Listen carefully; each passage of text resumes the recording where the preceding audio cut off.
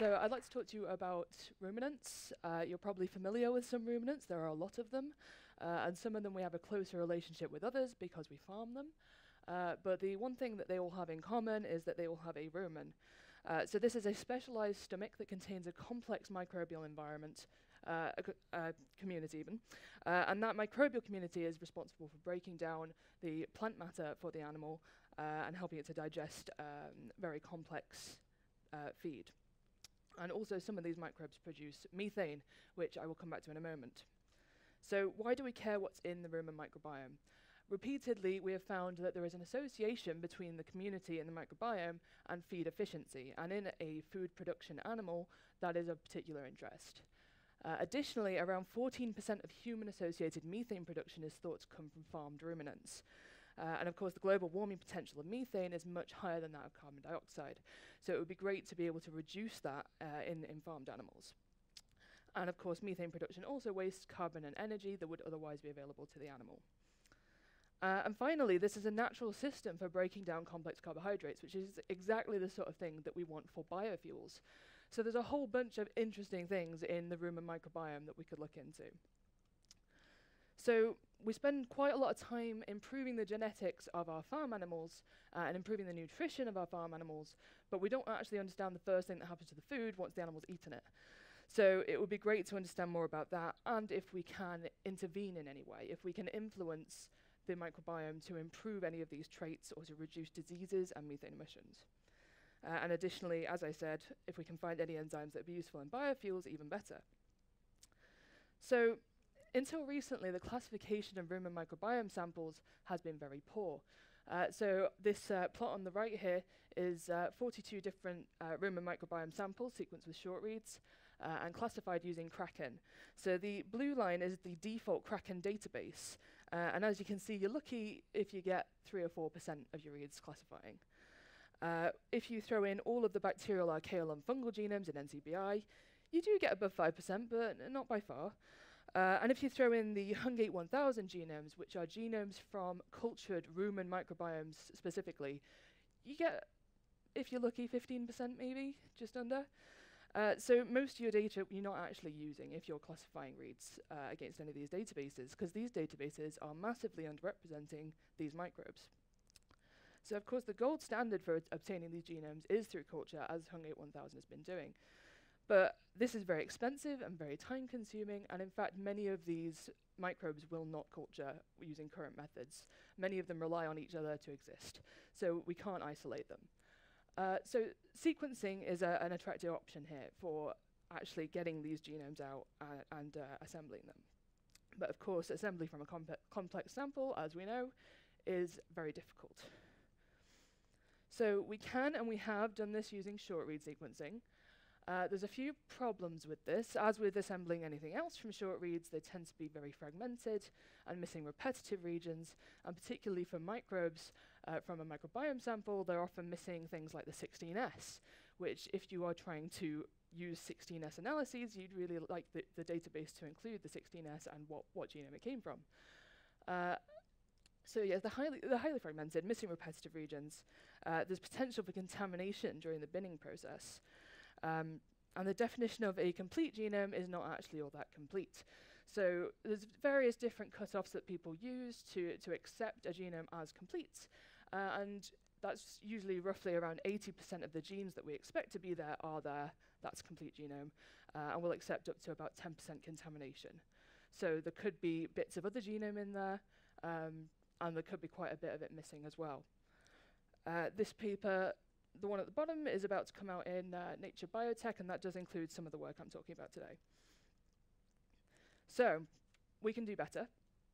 So we've started using the MinION to sequence these a couple of years ago. Unfortunately, we do use bead beating, as Rob said. You really need to use quite vigorous extraction methods to get your DNA out. So that does limit our read lengths a little bit. So I'm going to primarily talk about this one beef cow that was sequenced 2 years ago on 3 flow cells because I'm still playing with the data. But I've also sequenced 5 dairy cows that I will briefly discuss as well at the end. So this is just the overall protocol, so it's very simple. We're actually using DNA that is left over from the Illumina sequencing, so we haven't actually done anything special at all during the extraction. We've sequenced using 1D. The base calling for the beef cow is on the most recent version of Albacore, and the newer samples are all on Guppy. Assembled with Canu. We have used other assemblers as well, but I'm not talking about them today. And polishing with Nanopolish and Racon. So this is the first sample, the one that I'm going to talk about. Now, you may notice that these yields are very bad, and they were in fact very bad at the time as well, for 2 years ago. But if you take these reads, they've got a pretty good N50. If you take all of these reads and put them through Canu to assemble them, we get a very nice assembly out. So we've got an N50 here of 270 kb, total length of about 180 megabases. And if we just zoom in on some of the longer stuff here, you'll notice that we have quite a few circular contigs here.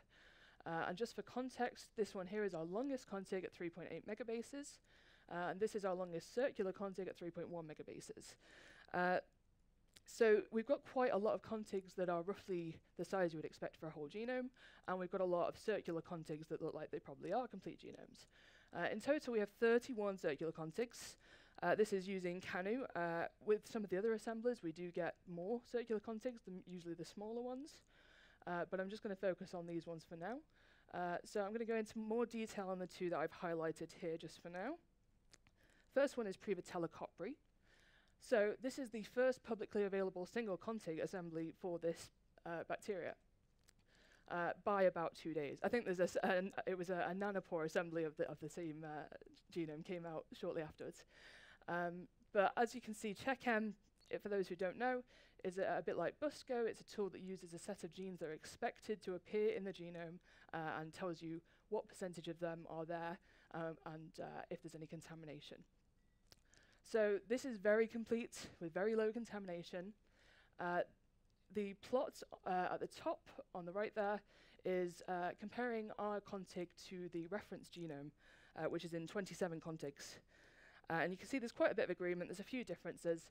But the plot at the bottom there is actually one of our other samples. So this is from a different cow, sequenced using a different technology, and assembled using a different method. And you can see they agree with each other extremely well, albeit in many more contigs. And of course, there are a few regions you can see there are missing from the Illumina assembly that are incorporated into this contig. So next, this is a Selenomonas. This is actually a novel species. You can see it doesn't really agree very well with its closest relative in the database, which is Selenomonas ruminatum. But again, it agrees quite well with one of our Illumina assemblies that nicely supports that this is a well-assembled contig. So this is the first assembly of the species. It is circular, and again, CheckM says that it is very complete with very low contamination. So our smaller circular contigs, there are 26 of the smaller ones in this particular assembly. 4 of them have been previously identified as plasmids, and one of these carries at least 3 antimicrobial resistance genes on it. It actually has a couple more that have annotated as incomplete, but that may be there are still some indels left in this assembly that we need to smooth out. So 14 of the circular contigs appear to be novel phages. We also have a bunch of linear contigs that look like phages as well. Some of these are probably integrated prophages, but many of them appear to be the actual phage. So the other circular contigs we expect to be novel plasmids, and this is roughly in keeping with the amount of novelty we'd expect to see in the sample. So I mentioned that the Illumina assemblies don't do very well with 16S. So even if you assemble thousands of assemblies with Illumina, if you don't have the 16S, there's a lot of people you're not really helping there. So what we can see here is that the Nanopore assembly found many more 16S genes than the Illumina assembly did, and a lot more of those were complete. And in fact, once you put this Illumina assembly through the binning process, these are all gone. So you don't really get your 16S's out at all. Similar story with the antimicrobial resistance genes. So many of these are complete in the Nanopore assembly, whereas the Illumina assembly did find more of them, but they were in teeny tiny pieces. And most of them were at the very start or very end of the contig. So this is one of those features that appears to break the Illumina contigs. I mentioned we wanted to find enzymes of use in biofuels. We can identify polysaccharide utilization loci in Bacteroidetes. And in our Prevotella copri genome, we found 25 of these, including one that was greater than 50 kb in size. And we would not be able to see this if we had only assembled it with the Illumina data. So I mentioned that we have 5 more samples that we have recently sequenced. So the first thing to note here is that what a couple of years ago took us 3 flow cells to get, we can now comfortably get with 1 flow cell. Some of these have slightly lower yields, and that is actually because we had less starting DNA available for those. But overall, the yields are very good. The N50s are a little bit worse. That's probably due to sample handling more than anything else. But when we put these samples through Canu or any of the other assemblers to assemble them, they do much worse. So for some of these, you'll notice that the longest contig is actually shorter than the N50 of the first sample, which was massively disappointing. We were quite looking forward to just getting lots of circular contigs out of these rumens. But if you take that first sample and you trim the reads down so the N50s match the other samples, or you subsample so that the yields match the other samples, it's still far, far better. This is just a much better assembly, no matter what you do to that data set. So if we have a look at what one of these data sets looks like, it's a big mess. We've got lots of short contigs and this big tangled mess of unresolved contigs. Now, we've decided this is probably down to the fact that dairy cows and beef cows are different. So this is what it looks like if you classify the data from the beef cow. This is the population structure that comes out. But in contrast, if we look at the dairy cows, they look more like this. So if you follow me on Twitter, you've probably heard me complaining about Prevotella, because over half of the data is from a single genus. So this has the effect of lowering the coverage of all the other species in the sample, and also there's the strain differences in Prevotella, and there's a sequencing error, and there's, as you've said, someone over there just said that there's different structural variants in all of these. There's probably a very wide diversity of Prevotella in these samples, and it does not assemble well. And if we have a look at what's in that hairball that did not resolve, it's almost entirely Prevotella, about 98% Prevotella. So just to wrap up, the rumen microbiome contains an abundance of undiscovered species.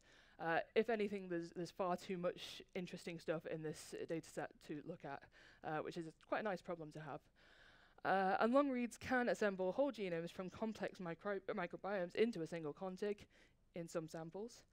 And more continuous genomes are, of course, desirable for databases and for the discovery of functional elements. And the quality of the assembly can be greatly affected by what's actually in there. So I'm often asked how much yield or how much coverage someone needs to assemble their microbiome. No idea. What is it? Where does it come from? What's in it? Of course, you don't already know what's in it before you sequence it, so it's a very difficult question to answer. And in fact, adding more yield to it may not actually help. So I'd like to thank everyone involved in these projects. So Rob Stewart and Mick Watson are primarily responsible for the short read assemblies I mentioned. And Mick Watson and Christine Tate-Burkhardt pay me, so thank you. And also at Shruck, that's where we've got the samples from and where the DNA extractions were done. So thank you for listening, and thanks to Nanopore for inviting me.